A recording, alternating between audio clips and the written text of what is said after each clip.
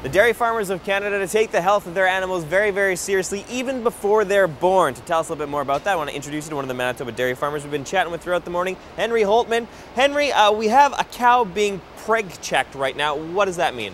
That means we're actually checking to see if she's pregnant, because that's very important for us to know. We want to know after we bred her, is she pregnant? And if she's not, then we'll keep working on her. But it's very important information because we need to know when she's going to calve and is that calf healthy. All right, so that is going to give you as much information as you can to prepare for when this calf is going to be arriving. Just to explain the process of it, if we want to have cows that have milk, they have to be pregnant, right? That's correct. And also cows carry their calf for 10 months, so we need to know when she's going to come into the milk stream. Of course, people always want milk all year long, so we've got to make sure we have cows calving all the time, and it's important for us to know how many are calving on each day so we can prepare for that. Now, these preg checks are being administered right now by a veterinarian. Can you tell us what's happening right now? He's got a backpack and a wand in his hand and a pair of goggles. What's happening? Well, this is Dr. Carl Rosser. He's our veterinarian. He's a specialist in dairy.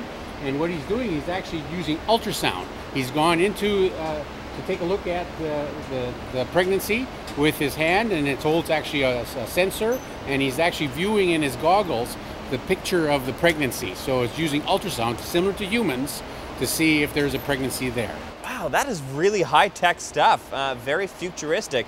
Now, because... Well, and the thing is what I want him to say is pregnant.